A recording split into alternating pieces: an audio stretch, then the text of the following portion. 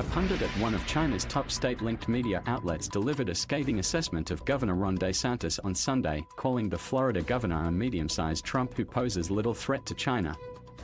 If the real Donald Trump is an L-size candidate, then Florida Governor Ron DeSantis is an M-size Trump, wrote Ding Gang, a foreign affairs columnist for the state-run Global Times.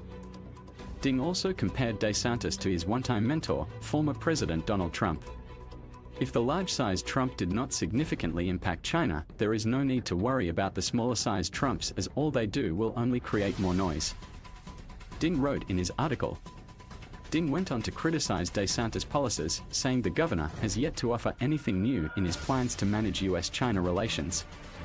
His proposals to end China's preferential trade status, ban the export of U.S. intellectual property and prevent U.S. companies from sharing key technologies with China are no different from what Trump has already done and what the Democratic Party's Biden administration is doing, wrote Ding, alluding to the campaign promises made on DeSantis' website.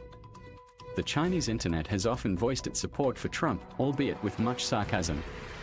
When Trump was first indicted in March, some Chinese social media users posted memes that hailed Trump as a national hero who's strengthening China by embarrassing the US.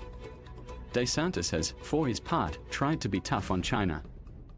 In May, he signed a bill banning Chinese citizens from buying land in Florida, citing concerns that Chinese investors have been buying up too much farmland in the state. Trump has been polling far better than his fellow GOP presidential candidates in spite of his ongoing legal woes. Trump was arraigned at a courthouse in Washington, D.C. on Thursday, where he pleaded not guilty to 4 charges in relation to the January 6 Capitol riot. Representatives for DeSantis did not immediately respond to a request for comment from insiders sent outside regular business hours.